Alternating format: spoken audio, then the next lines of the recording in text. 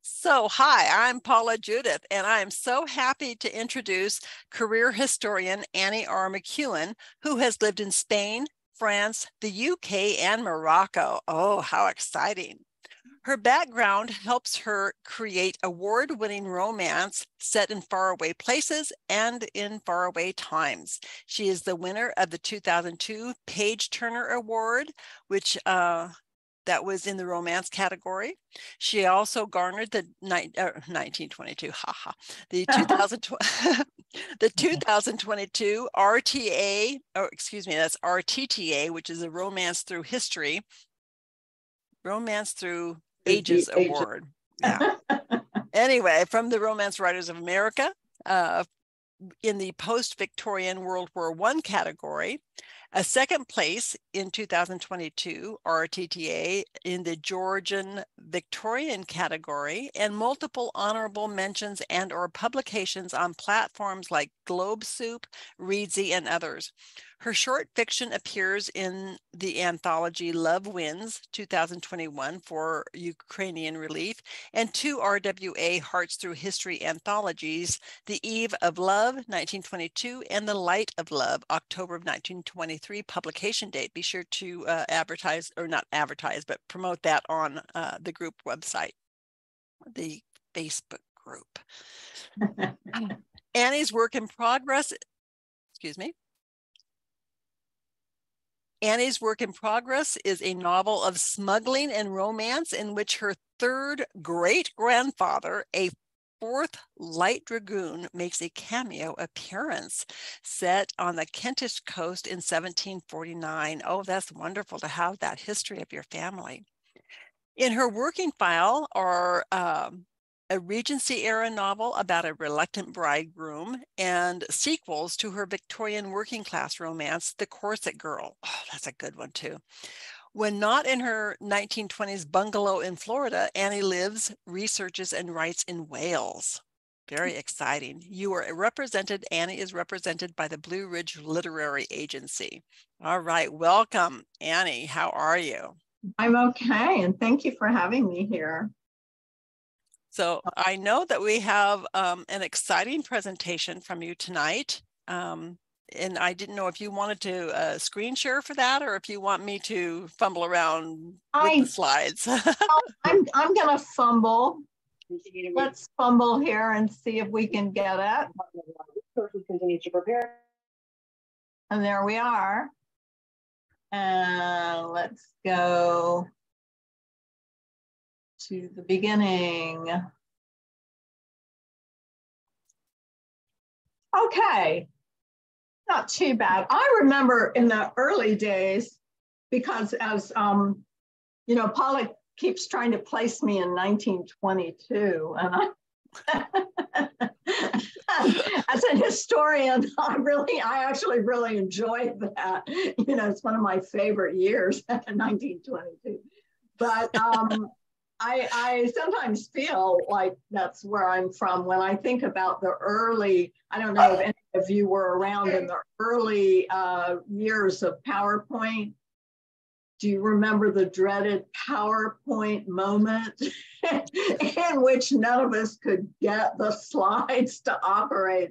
And I either been in or stood in front of multiple classrooms and spent all sorts of time trying to get the technology to function, you know, while my students look at their, in that time they were looking at their wristwatches. Now they're looking at their cell phones, hoping that the technology is just going to eat up most of their class period and then they can leave without actually having had to learn anything. But I'm here today to, I hope, give you some helpful tips and insights into researching historical romance. And so why don't I just try to get started here? Yes.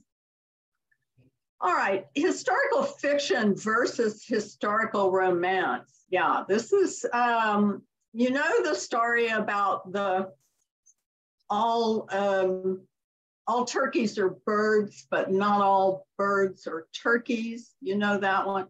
Well, if we apply that to historical romance, I'm going to say it's a turducken.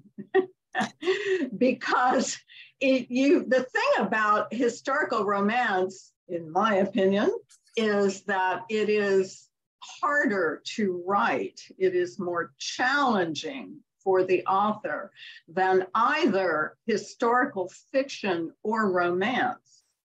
The reason, of course, is pretty obvious if anybody's written it or made a stab at writing it. You have to preserve all the elements of romance. You can't just step away at any time from any of them. So you are writing a fully articulated romance at the same time that you are writing fully articulated historical fiction. If you cut corners in either of those, you're going to be in trouble. Either your romance arc and your romance elements are not going to be developed, as well as they could be, because you've erred on the side of just getting all tangled up in the historical fiction, or you're going to, and we've all seen this too, you're going to weight the romance so heavily that you look at the history aspect of it and go, I don't know, is wearing a pair of drawers enough of a historical touch for an entire novel? So I honestly congratulate anyone that attempts this turducken, because it is a hybrid in the truest sense of the word. And hybrids, as we know, have a wide range of effectiveness. And so what I hope in my small little way with this slideshow is maybe to give you some tools that will keep you on the high end of that. Now, the 6 elements of historical fiction obviously are, or maybe not obviously, but I believe they apply equally to historical romance. In fact, they apply equally to any novel that you're writing. Now, when you ask somebody or you get on, the internet and look for elements of historical fiction or elements of fiction or elements of a novel, you're going to come up with about the same list. Some lists have 5 things, some have 6. I've seen a couple that have 7. My list has 6. And these are character, dialogue, setting, theme, plot, and world building. And what I'm going to do with this little slideshow is show you how each of those must be handled differently and can be handled differently in historical romance. Character. Oh, isn't she? Well, let me introduce you to Marion Makedance. Now, Paula knows, and a lot of people on her Facebook page know, because she spilled the beans and let the cat out of the bag. Like Paula, I've spent many years doing living history, both in museum settings and in historical sites, actually in all the countries in which I've lived. But one of the characters that I've developed is an 11th century Anglo-Saxon woman living in the west of England. And so this is Marion Makedance. Now, the reason that I dragged her in here and distracting her from her wonderful drop spindle work, asking you not to look too closely at the yarn that she's created that way, because it doesn't stand close scrutiny. But when a living historian develops a character, they go through the same stages that a novelist goes through. And I'm a great believer in asking questions. I think, this is an opinion, but I think there's not enough time spent in inquiry before we launch ourselves into writing or into any task, actually. And there are a lot of reasons for that. One of the most obvious is that if we're writers, we're creative people, right? We have those creative drives that tell us, write. You need to sit down and write. It's hard to still that voice. But I honestly believe that for every page you write, you need to read 100. That's the inquiry. You need to read 100 pages that will give you the underpinning for your character. These will be primary sources and they will be secondary sources. Now, the farther back in history you set your character, the fewer primary sources you are going to find. And if you are writing about people living in a region that was pre-literate or had a strong oral as opposed to a written tradition, you will find essentially no primary sources. That's tough because then you're relying on secondary sources. What's the difference between a primary and a secondary source? Primary source is something coming from the mouths of people living in the region and era in which your character is living. So if I'm developing Marian Makedown, I've decided to ask her to put aside her drop spindle and be a character in my novel. I have to find things that were written in her time period in the 11th century. Oh, right away, I'm going to run into an issue. This is where those 100 pages are going to save my turducken. Women were seldom literate, and the few women who were literate were in the upper class, in the upper classes.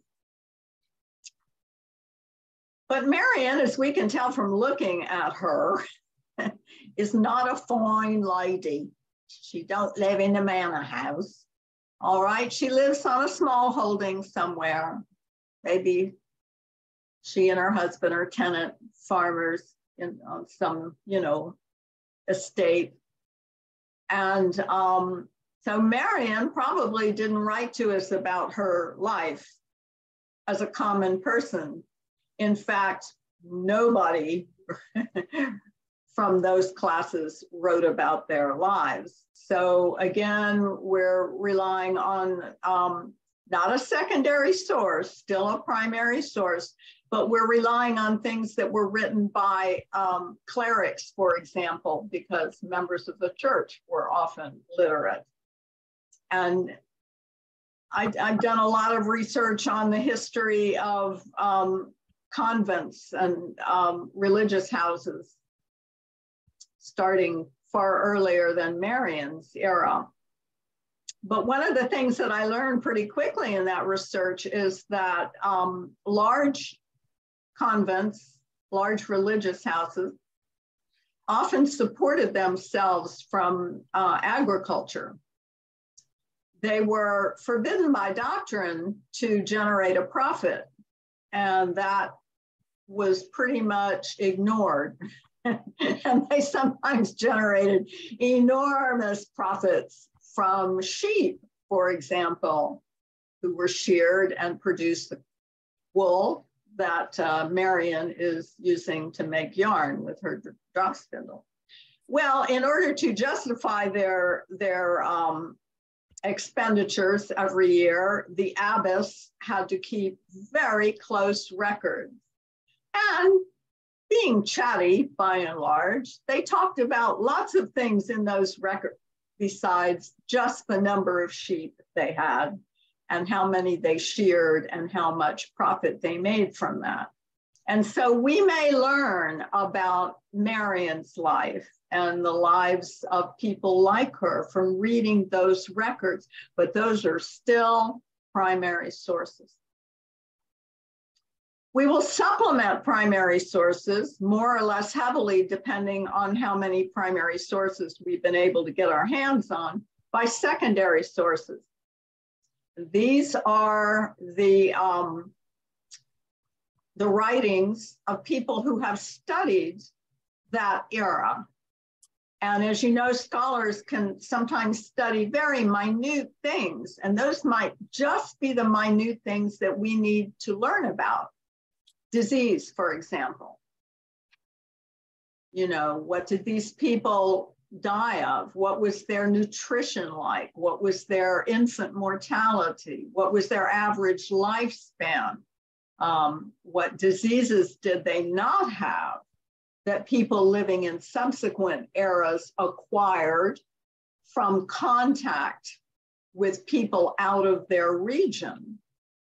Marion probably never went more than a mile from where she was born in her whole life. But as time went on, people traveled further and farther, and they had access to foreigners. And that was a mixed blessing because sometimes those foreigners brought foreign diseases that they had no resistance to. So epidemiologists and medical historians have studied this sort of thing. And if you decide, well, I need to know, you know, how many women died in childbirth, there will be a scholar who's come up with a plausible statistic that you can use. So that's a secondary source. And all of these things come together to answer the questions that we ask our character in our head. Okay. Dialogue. Dialogue is people talking, right? The dialogue in historical fiction is a fabulous tool for us, a fabulous tool. And I'm not going to insult the ethnicities of the two people I've quoted here, but I'd love it if you take a minute now to just read these. These two excerpts are both from novels that I've written. The first one is from The Corset Girl. So Paula, who is my fabulous ramp mentor, will recognize this. And this is a young man. He is my male main character in the novel, Michael Kelly, who goes by Kel. And even though he was born in a slum in Whitechapel at the worst period for Whitechapel, very rough district, very lower class. And even though he had a street gang career, he's reformed. So he's a reformed bad boy. But periodically he slips back into the language of his youth. And so that's what he's done in that first bit of dialogue. In the second bit of dialogue, and I'm indebted to my Italian grandfather for the second bit, partially, because he actually came to America in 1898 as a young teenager working on a tramp steamer. He was in the US until he died at the age of 87, and he never really learned to speak English very well. So his sentences typically were a mixture of Italian and English. And what you see here is a little bit of dialogue from a novel I wrote set in 1910 in Ybor City, the immigrant enclave in Tampa, Florida, featuring a detective, Jack Scolara, who is himself Italian, but he's a very educated man. But he's pretending to be a just off the boat immigrant. And so he's using this mixture of Italian and English and, you know, throwing a little Italian profanity in there. So what this does in your historical romance or in historical fiction generally is that it has an affective quality. When you have to read words that are unusual to you, your brain will try to pronounce them. And so if you've encountered someone who speaks, say, with an East London accent, or if you've watched innumerable episodes of the EastEnders, your brain will approximate what you've heard. But even if you've never heard that accent, when your brain is forced to phoneticize, to sound out these strange words, you are actually creating part of the historical environment.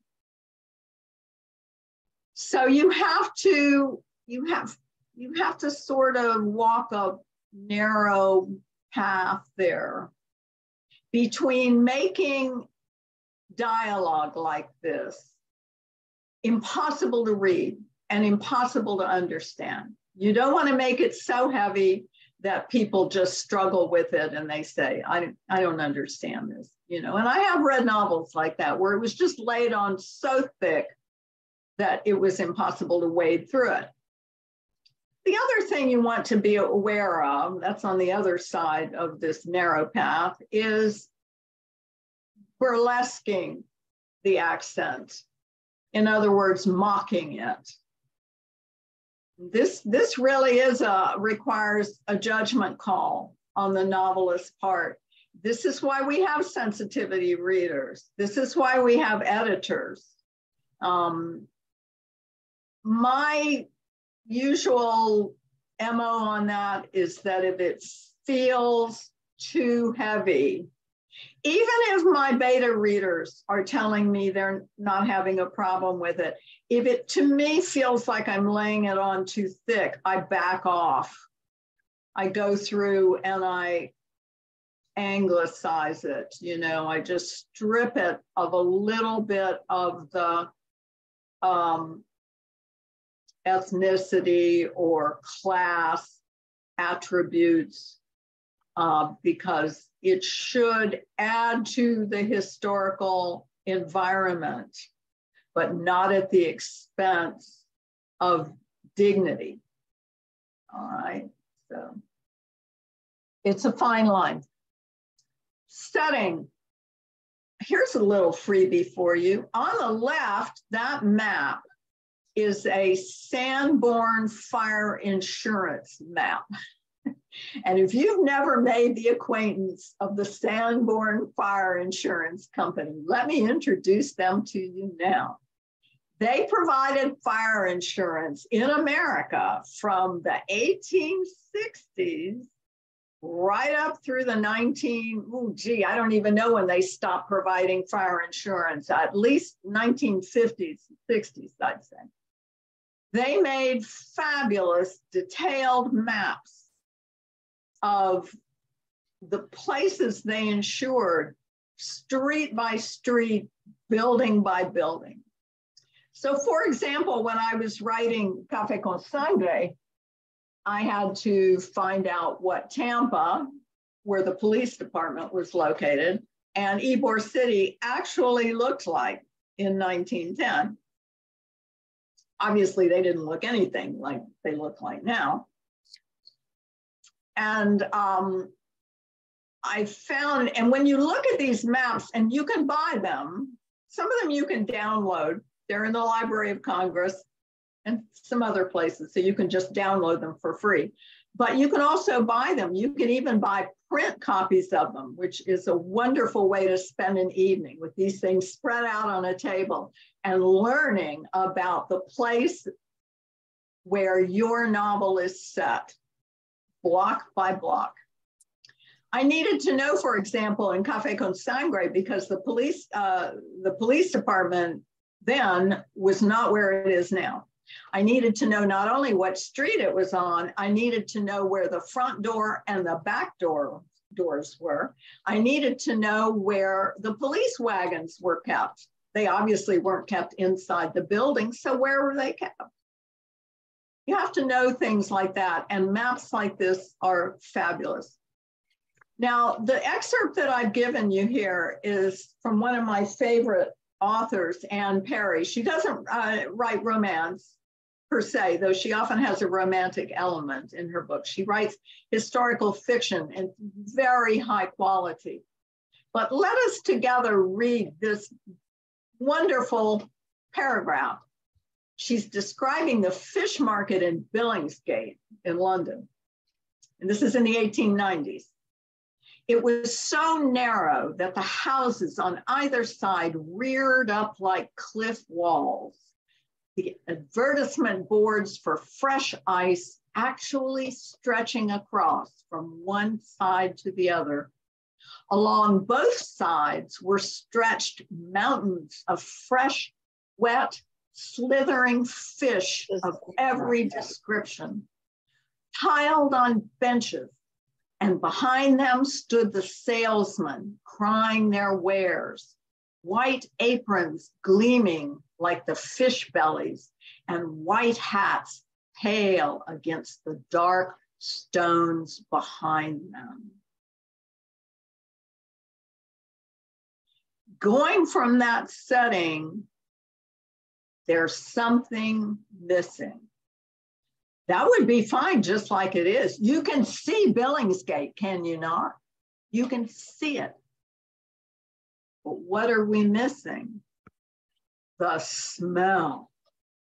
So I'm going to give you, if I can, I have to swap glasses here and see if I can give you just a little bit about 2 paragraphs later. The smell was overpowering. Red herrings, every kind of white fish from sprats to turbot, lobsters, whelks, and overall a salty, seaweedy odor as if one were actually on a beach. It brought back a sudden jolt of childhood excursions to the sea. So when you're writing setting, for heaven's sake, don't forget smell, because it's affective, it produces an emotional response in us, and it's an important part of your setting. Theme. Don't confuse theme with plot, okay? Theme, I like to define as conflict plus action. Now, I'm a big fan of D.H. Lawrence. D.H. Lawrence, I think, did one of the best jobs in the history of literature in portraying theme. Now, I'm showing you a still from the recent film, TV series, BBC series on Lady Chatterley's Lover, which I thought overall was well done.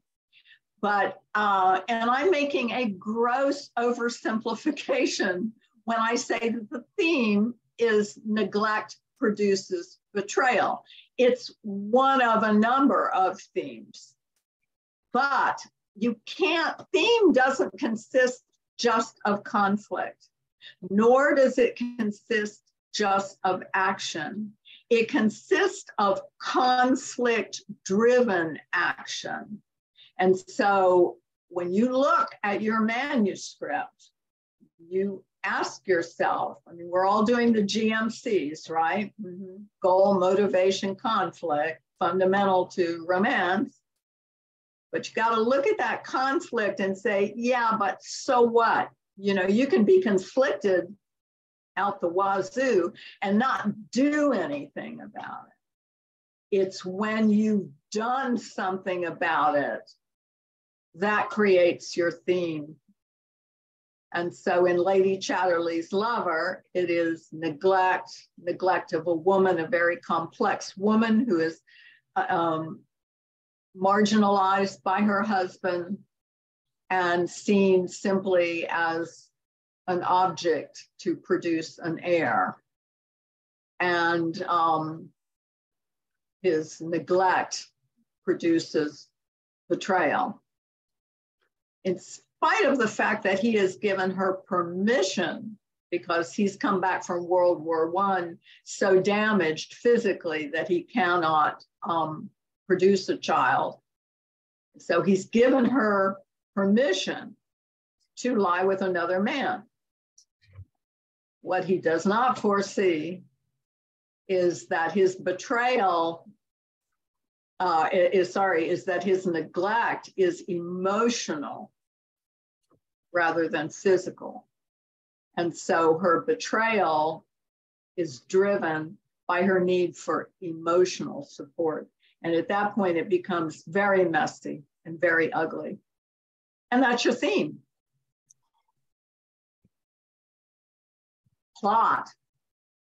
Well, the plot is simply the acting out of theme. Or I say simply. Plots can be simple and straightforward, or they can be incredibly complicated.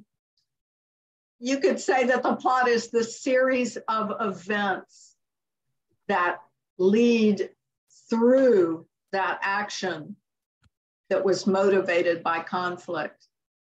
So this is its acting out. It can produce a marriage. It can produce, in the case of Lady Chatterley's lover, adultery. It can produce a chalk line around where the body fell, all right? It can produce just about anything, but it has to act out the theme. So when you're looking at the series of events in your historical romance, how is history affecting your plot? It affects it in the same way that it affects your theme. There are certain plots you simply could not have in certain eras, and other plots you could. Sometimes existing issues within an era will suggest a plot. You might say, well, I want to write something to do with the suffragettes. So you study, you know, their history and the events that went on, and you determine then a plot involving suffragettes. Okay.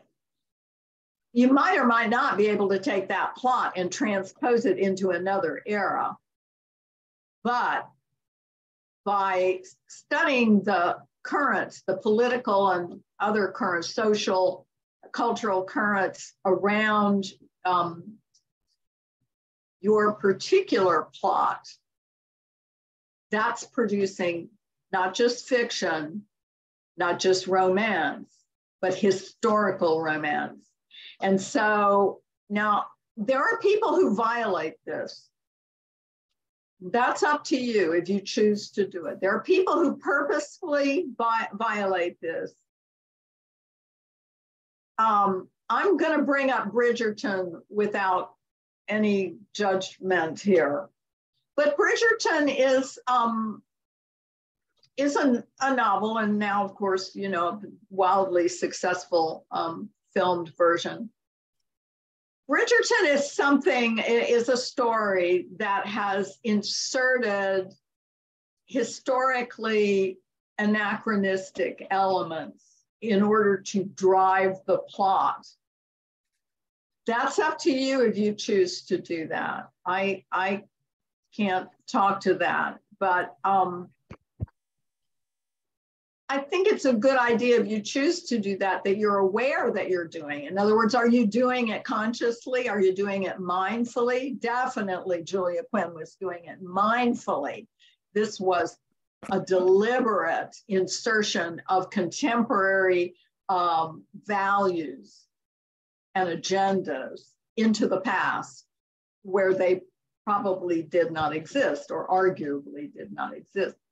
Or are you doing it because you haven't studied the era enough to know that you're inserting an attitude that just was not wasn't there. But that's a decision you as a writer have to make. And I think as long as any decision is made consciously, then it is the right decision. Okay. I'm just here to hopefully help you keep from doing it accidentally. Oh, don't you love this cover art? In the golden age of romance cover art, the very famous and much missed Robert McGuire, who produced scores of these covers.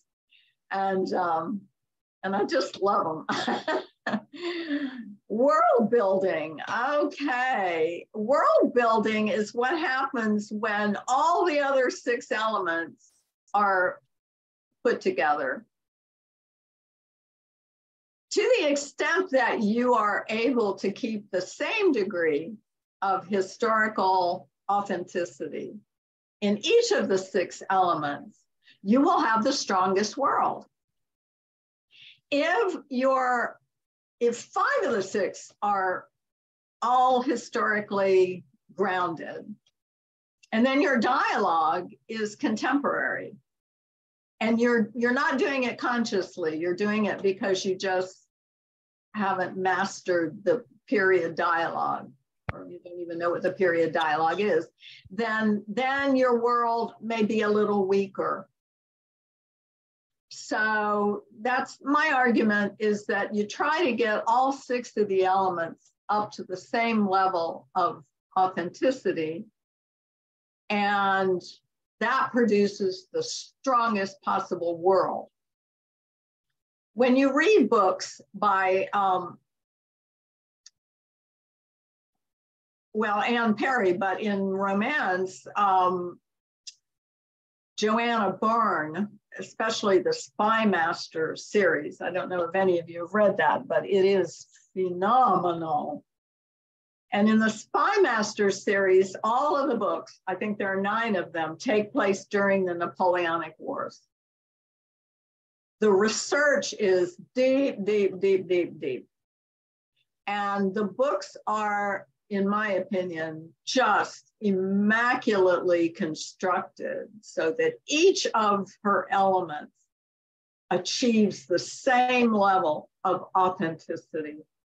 And when you read them, you lose yourself into that world in every way, in dress, in language, in manners, in attitudes, in ethnicity, in the politics, the warfare, the animals, the agriculture, the medicine. You're completely taken away. That to me that's like a thing to shoot for. All right, where were we? Let's get back. Historical facts are often flagged by well-read or history buff readers. It always makes me wince in a book when I read a detail I know is wrong. And that's Rachel Ray Cobb in a Pro Writing Aid interview. And to me, this next quote is a humdinger. This is from Harlequin Historical Romances, and this is in their guidelines for historical romance. Ensure what you're writing is historically accurate and grounded in research so that readers can be swept along in the beautiful historical world you've created. That I could have just not made this PowerPoint and just given you that one quote, because that's it. That's the whole enchilada right there. That's what all the trouble that you take is for. Because the biggest publisher of romance in the world is telling you right there why you need to do all this stuff. Why your turducken needs to have all its feathers on it. Okay, so that's why bother. And here's how, in a nutshell: plan ahead, take notes, and record your sources, cross-reference, because you will get differences between sources. Spot agendas. This is very important. And this is where people that are new to this kind of research often run into difficulties. I would love to say that every scholar is neutral, but I can't say that. So, you know, learn to spot when a source has agendas. It could be a primary source that's loaded with agendas, as has often been pointed out. You know, what we know about various social groups depends on who was the dominant group at that particular time. They're not going to say anything good about groups that they consider less valuable than they. And so that's an agenda right there. Fill in gaps plausibly. If you're going to fill in a gap when you absolutely have done due diligence and you can't find any answer to a particular question, then if you have to fill it in, do it plausibly. Don't suddenly bring a helicopter into a Victorian novel. You know, I mean, that's ridiculous. But I have seen some highly implausible projections in historical fiction and in romance. Use both primary and secondary sources, not just one. Keep on researching right to the very end, Just pull the manuscript out of your agent's hand and say, wait, I found something that is wrong in there, or I want to add something in there. Keep researching as long as you have the option to edit that manuscript. Keep researching. Don't give up just because you got to the end and you wrote, you know, fini. Don't stop. Just keep on doing the research. Who knows? Maybe you'll write a sequel. So nothing is ever wasted. And so now we are at the end. And this is Annie at the Jane Austen Fest in Mount Dora, Florida, where I teach a very well-attended, completely crazy class called The Unkindest Cut of All, The Art of the Regency Insult. Oh, that would be fun. That would be a lot of fun. Yes, we're going into our third year for that class. It's the only repeating class at the Jane Austen Fest. It's huge fun. So if you feel like, you know, leaving, if you're in a cold climate and you want to go to warm Florida in February, the Jane Austen Fest in a tiny, precious little town called Mount Dora is 3 days of Austen mania. So be good to your inner Janeite. And do visit my Facebook page and my website. And I'm trying to be better about posting on Insta. Why don't you open that up for questions? Yes, questions. Have at it. I'm going to actually stop the sharing. Unless somebody wants to go back to an earlier slide, I'm going to stop sharing so we can get there. Hello. I had a quick question about what to do regarding, I mean, I have taken to adding author notes in the back of my books to kind of reinforce where some of the issues that I've researched for a book, I want to document some of those things in author notes to make sure to alleviate what I call the Tiffany problem. You know, that where a reader believes something to be true that isn't true. And I just wondered if you had any other suggestions for what an author can do to mitigate some of those misconstrued ideas that people have, you know, that they think something is true or not true, and you kind of have to overcome their incorrect assumptions or beliefs. Yeah.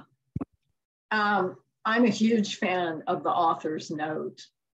And I think it can be excessive.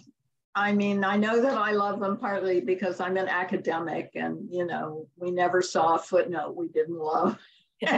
And we love appendices and author's notes and prefaces. And, you know, we love all of that stuff. But I think readers like it too, especially if you bring up something that might be confusing or about which they have misconceptions. Eloise James writes a heck of an author's note, and she has the gift of making her author's notes concise so that they never run beyond a couple, 3 pages. Right. But they're always fascinating. I even put author's notes after short fiction, you know, because the story that I have in The Cinder Wench, for example, all centers around toy theater. And today, most people don't know what toy theater was. And so I had to explain that briefly. I think you can go on too long. I think Diana Gabaldon in Outlander, I mean, her afterwards, it's like they're a whole new, another book. It's like we have the nonfiction book at the end of the fiction book, and it can go on for like 20 pages, you know, 30, I don't know. Of course, her novels are very long. The last one, I think, was longer than War and Peace. Just too long. But I love Diana Gabaldon. But yes, you know, you can do it that way. The other thing is that you can explain sneakily, and I love to be sneaky, in the text. Oh, well, let me think of an example. If people assume, I've got an example right on the tip of my tongue and now it slid away, but if you're in an historic, oh, here we go, Scotland Yard. Scotland Yard has changed locations 3 times in the history of London. And so you might want to point out, depending on where your novel is situated, in The Corset Girl, it's actually situated right after New Scotland Yard opened, which confusingly is not today's Scotland Yard. I guess today's, as Doctor Who would say, it's the new Scotland Yard, but New Scotland Yard opened in, oh Lord, he's going to ask me this, I think 1890 or 1891, one of those 2 years. And so I actually have a character justifying the expenditure to build New Scotland Yard. And in the course of justifying it, he mentions where the old Scotland Yard was. And so that's one way. If you can sneak it in, I always think it's better to sneak. Okay. But I also think you have to be wary about going on and on that way. I read a novel recently in which one of the main characters totally dropped out of showing into telling for like 5 or 6 sentences, explaining something, and that didn't work real well. It wasn't a fatal flaw. I mean, you know, you just read it and move on. But I think there's got to be a better way. You know, I strive for better ways than just dropping totally into telling and explaining. Well, this used to be here, but it's not here now. You know, questions. Any other questions now that I've eaten up all that? No, I don't have a question, but I do have to say it really irritates me when I'm into a story and something that is a very easy thing to research is just blatantly like, what, don't you understand how these things work? I mean, you know that I shot black powder for 20 some odd years. And I know the sizes of these pistols is, you know, most of them are huge. And I can't tell you how disappointing it is for me to be in a story and then have this woman decide that she's going to stick this flintlock pistol into her pocket as she's going down in the carriage, just in case somebody wants to, you know, a highwayman stops her. And it's like, really, you're going to dig that out of your pocket and expect it to shoot without repriming the frizzen? Just, I don't see that happening, but it works in the book. And she wouldn't have a pocket either. Well, no. I mean, I've seen her pocket, the pockets that were tied on over the skirt, or under the skirt, or under the skirt with a hole in the side of the skirt to get there. Yeah. Yeah, you and I had the conversation about pantaloons, bloomers, knickers, right. Split drawers is the period correct term for them. Split drawers were what women wore as an undergarment throughout. Actually, bloomers were considered, any sort of garment like that was hard to believe, but it was considered risque. Decent women did not wear them in the Regency era. So in the Georgian and Regency era, they would have had nothing at all under their petticoats. Which is much less risque. Oh, they were commando. Commando, yes, that's fine. But when drawers came in, which they did from France, oh, well, see, there you go. I mean, a lot of it was the assignment of a moral quality depending on the origin. Now that's a nice piece of historical, I won't even call it trivial because it's not. I mean, there's a case where the time period determines attitudes. If you don't know that France and England were at war, back and forth, back and forth, back and forth, and that there were long periods of time when anything French was unacceptable in England, then you would not understand why drawers would be appalling culturally. Yeah. But when they did come in, they were split drawers. They were on a drawstring. I collect vintage and antique clothing, and I own several pairs, have worn them. And they have a string at the waist, and then they're split. They have an edge-hemmed placket that goes from front to back. Incredibly convenient because you're wearing up to 20 pounds of petticoats and skirt. If you have to tinkle, it's like you're never. I just always thought it was like really disgusting to think about going to the bathroom through your underwear. No, but that's the whole point, is that you wouldn't have to, though you do have to negotiate something.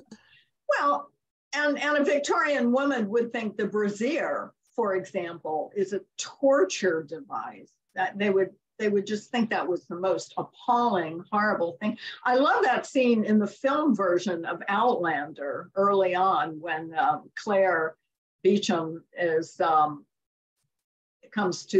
taken to the castle. She's traveled back in time, and the housekeeper is undressing her, and when she strips, now she's come from the 1940s, so when Claire takes off her dress, she's got a little 1940s flimsy, bra on, and the woman goes, "What kind of stays is that you're wearing?" And Claire's response is, "It's called a brassiere. It's French." And the Scot woman goes, oh my. So the enmity against the French was well established in the 18th century.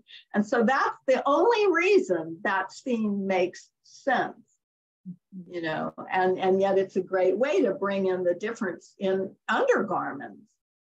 I mean, in romance, you have all these people hopping from bed to bed, and yet it's amazing. I know in the romance from the old days, you never, when I say the old days, I mean like when I was in my 20s, you never read about underclothing. I mean, it just was everybody not wearing it? I mean, it just never entered. And you know, in my first novel, which took place 1808 to just after the beginning of the War of 1812, and I didn't discover this until after it was published, and I just have never gone back and changed it. But in the wedding bed scene, he's undressing her and he takes off her pantaloons. You know, it's like, whoops, that wasn't until afterwards I found out, well, that wouldn't be correct because she wouldn't even have been wearing them in the first place. Yeah. So Though pantaloons did come in toward the end of the Regency. They were not commonly adopted. There was a lot of suspicion about them, but they wasn't it? It was Queen Charlotte who actually finally made it fashionable for aristocratic women to wear them, but that was toward the end of her reign. She was quite a bit, I think she was past having all those children before she started wearing drawers. Oh, that's probably why she started wearing them. I was going to refrain from the colorless joke, but go for it. So okay, well, I thank you very much, Annie. This has been very informative, and we will be posting the replay probably tomorrow or the next day, and all of the replays of Spotlight on Romance are available on the YouTube channel, which, you know, they let you have handles now, and so my handle is Paula Judith Johnson. So, oh, great. All right. So I thank you very much. And I know that we had more people, we always have more people register than show up because of time zones. You know, we have people clear from England to Australia. So most people just catch these on the replay, but I thank you very much. You're welcome. It was my pleasure. Thank you for having me. Okay. Bye-bye. Bye.